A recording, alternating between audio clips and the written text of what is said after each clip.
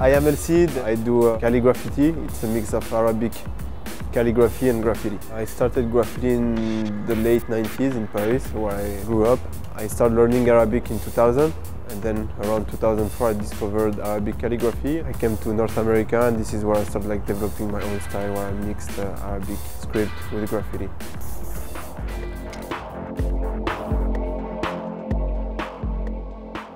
Graffiti takes its roots from hip-hop, and the roots of hip-hop is to bring social change, and elevate people as well. That's the point of graffiti today. I try to get that into my work, having this part of social change and how art and culture can change people and change the way of thinking. I think I never learned how to do calligraphy. I didn't take classes. If you take the proper Arabic calligrapher definition, I'm not a calligrapher because I don't respect any rules of the classical Arabic calligraphy.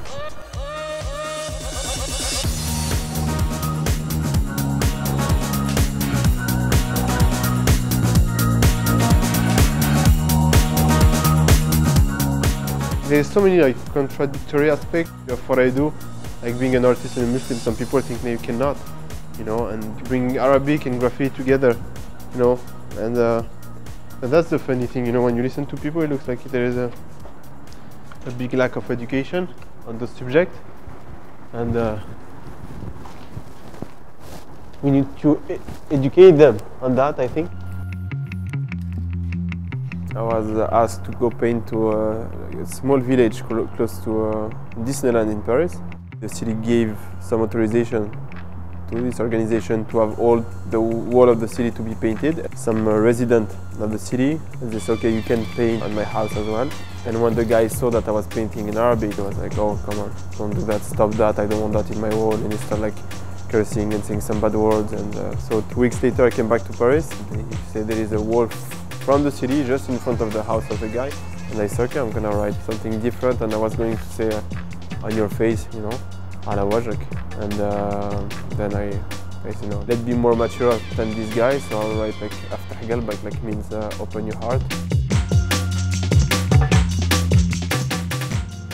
During Ramadan, I went to my home city, Gabes in Tunisia, and I was looking for a wall, and the organization I was working with found, that the minaret of Gabes was not painted, and actually it was like that since '94. I tried to make my work relevant to the place where I paint, so I tried to write some Quranic verse on it, and I picked a verse from Surah Al-Hujurat who said, "Oh, you mankind, we have created you from a male and a female and made you people and tribes so you may know each other." So the point actually was to inspire people to come back together. I hope now people will make a step toward each other. This one actually it says, we don't write what we want, but what we can. It's just a reflection on what's going on now around the world after the movie Innocence of Muslim and the caricature that they made in France as well. People can perceive it in two different ways. So we always conditioned by a kind of political, social, economical pressure above us that don't allow us to say whatever we want. At the same time, we cannot say whatever we want if our goal is just to provoke people, It would be more interesting to ask people about their thought by trying to create a dialogue, unless coming with some made-up ideas. I don't represent anybody, I just speak for myself. I don't work for a political agenda, I'm independent, so I just do what I feel is right.